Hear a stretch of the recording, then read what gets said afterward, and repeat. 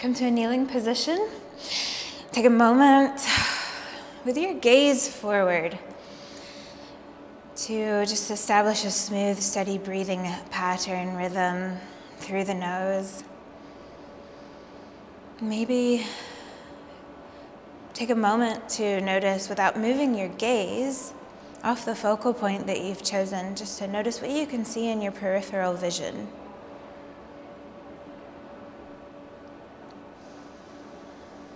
Notice if that changes any sensations you feel in your body. And then bring your gaze, your awareness, back to what your eyes are actually focusing on.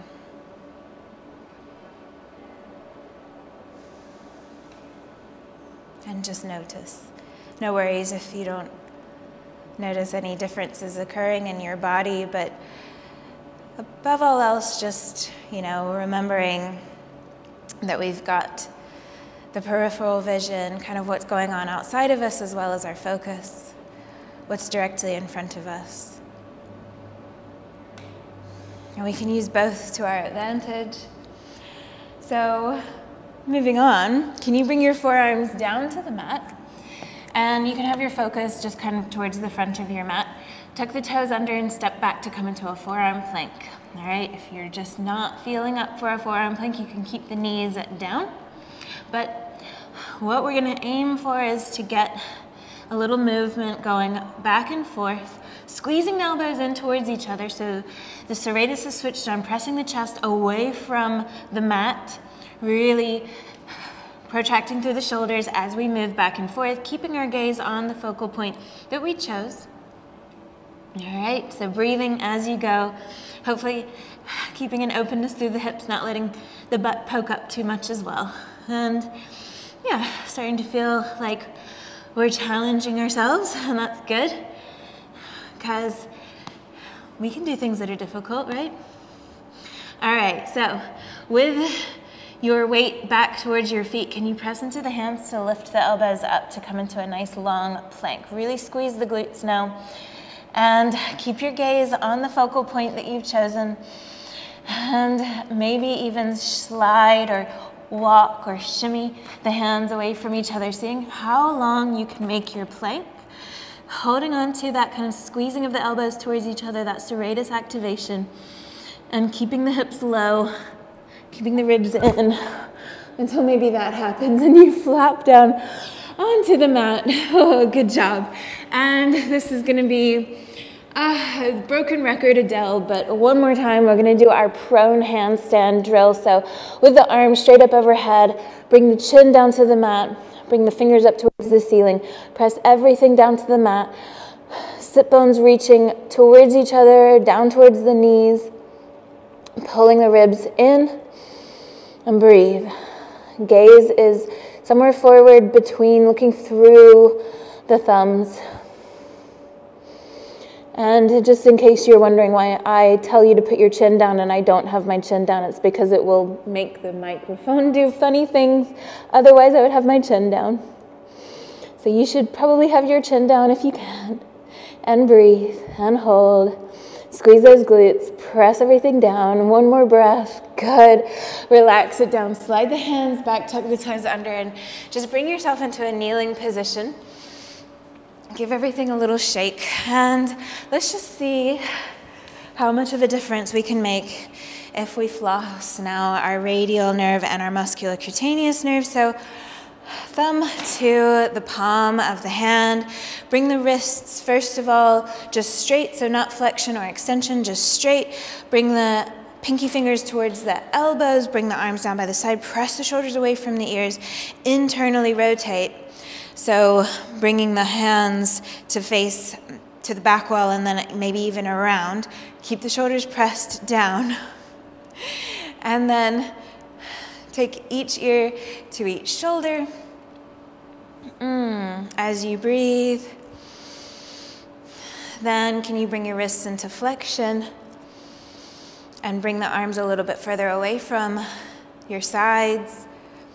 Keep breathing, nice and gentle, nice small movements. There's no achievement that comes from pushing.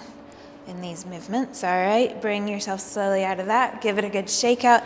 Let's try our prone handstand one more time. So come back to lie on your belly and just extend long. Press the shoulders up to the ears. So the musculocutaneous nerve helps with that shoulder flexion, and the radial nerve helps with wrist extension. So let's just see how it's all helped us. And also get the glutes involved, get the legs involved, point through the toes, every muscle of your body working. Pull the ribs in and breathe. All right, slide your way out of that and come into a tabletop position. Tuck the toes under. So a little repeat from our gentle flow this month. We're gonna take it up a notch, all right? So slide the right leg back behind you. And just holding here, can you give me a little cat-cow? So breathing as you go. And I want you to, once you're kind of like, yep, cat-cow, that makes sense. I know how to do that in my body now that my right leg is extended back there. Can you take the hip movement out of it and just cat-cow through the thoracic spine? So this is not what the shoulders are doing. So try and hold your shoulders in that protraction. Elbow creases facing forward, just as much as possible. The thoracic spine working. All right, now can you slide back to bring the left heel on, the left butt cheek onto the left heel. And again, lowering the elbows down. Give me a little cat-cow just through the thoracic spine here. All right, you can also wiggle it out, maybe move your rib cage from side to side. And then when you're ready, can you now extend the left arm straight out in front of you, maybe gaze at your thumb, and can you even lift the right leg, keeping the right knee as straight as possible. Pulling the rib cage off of the thigh, but keeping the hips low onto the heel. Oh, all these things, just making it harder and harder. But we're breathing. We can do difficult things. They're all just temporary. Good, slide on out of that. Tuck the toes under. Lift up to a downward facing dog. Look towards your hands. Stretch out through the legs, stretch out through the hips for a moment here, but when you're ready, lift the right leg up, take an inhale, and as you exhale, step it forward, rise up to your crescent lunge. Step into your right leg and bring the left knee up to your chest. And through all these movements, just trying to hold on to all of this, the stability that we've created with the forearm rocks and that horrible child's pose variation that we just did. And establish that stability and hold on to it. Even as you move, now taking the left leg back behind you, little bend in the right knee if you need it. Gazes forward as you lean your chest forward into a warrior three. So, hardest warrior three variation with the arms straight up overhead. It's difficult, but it's temporary. Just give it your all for this one breath, then bend into the right knee to lower the left leg back down into your crescent lunge. Reach the arms high, squeeze the glutes. You got this. One more inhale. As you exhale, lower the hands and take it back. Right leg back to meet the left, lower the knees down. Give it a little shake. You're doing a great job. All right, you're halfway through.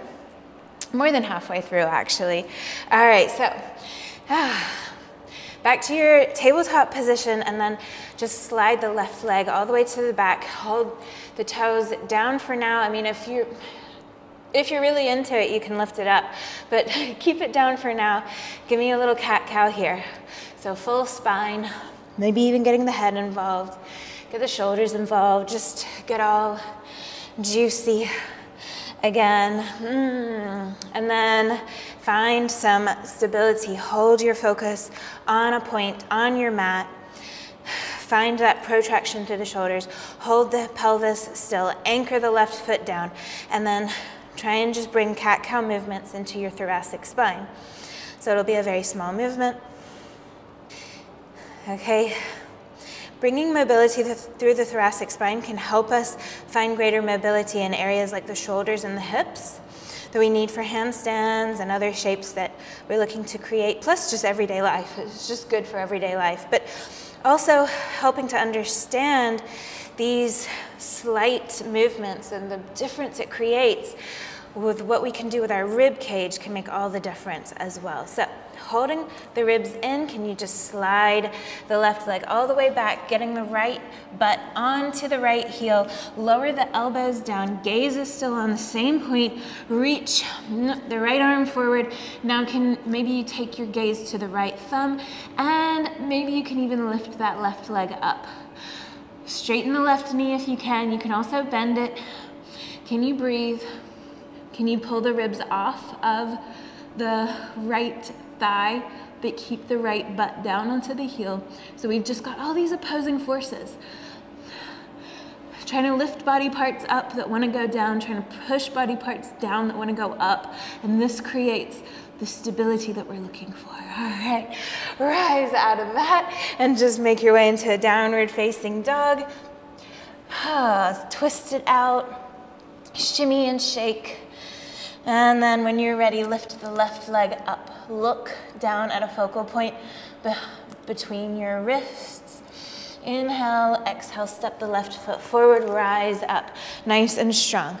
Find that same level of stability that you've created. Pull the ribs in, open up through the shoulders, wrap the triceps forward, externally rotating. I think about trying to get my armpits to kind of, imagine I'm trying to get them to face each other, like, whew. All right, hold on to that as you step into the left foot. Bring the right knee to the chest. Make sure that that left knee is as straight as possible. The ribs are still pulling in. You're breathing though. Your focus is on a focal point. Your eyes are not moving as you bring the right leg back behind you and you lean the chest forward. Now you're looking through your hands at that same focal point in your warrior three. You're strong, you're stable, maybe you're balanced, but you're unbalanced, but that's okay. That's where you learn. You're breathing. Good, bend into the left knee, step the right foot back, crescent lunge, one more pose here, holding that stable shape, one more inhale. Gaze hasn't moved, exhale. Relax down. All right, lower the hands down. Step it back to your plank. Give me one last nice strong plank, and then lower the knees down, tops of the feet. Back into your kneeling position. You did it. Now this next bit is gonna feel so easy. I think you'll surprise yourself, all right? So tuck the toes under, rise up to stand, and choose a focal point. So stand right at the very back of your mat. Choose a focal point towards the front of your mat. You're gonna go towards a lunge, arms straight up overhead, but before you do anything, find all that stability that we just established through the shoulders, the arms, all the way down to the toes. And holding on to that, you're gonna go and try a little kick up to handstand, okay? So using momentum, but that opposing force of the momentum with the stability that we've created in our body, using our fingers to press back as if we don't even want to go into a handstand. Our fingers digging into the mat to stop the momentum. Okay, so 3 times on the right leg. Give yourself a little break. Give it a nice little shake and wiggle. Then try it on the left leg. So a little lunge. Find that stability before you even place the hands down, certainly before the legs come up off the mat. Looking at the focal point on your mat where your hands are gonna go, and then give it a kick, give it a good amount of momentum, all right? Try it 2 more times. Maybe you find a handstand. Maybe you're just kicking a little bit. Anything you do is great as long as you are doing it with that stability, with your gaze, with your breath, and with a sense of enjoyment. I think that's important. One more time, if you're with me. Little kick up to handstand. The warming flow this month, using the fingers. Remember that little lesson to help you from falling over. All right, when you've had a little play around with that, you're invited to come back down to a kneeling position and find a sense of stillness once again in your body so that you can decide, not based on what I tell you, not based on ego, not based on any external expectations, but only based on your intuitive awareness of how you feel right here, right now, what you would like to move on to now, whether it's to do this flow again or move on to something else.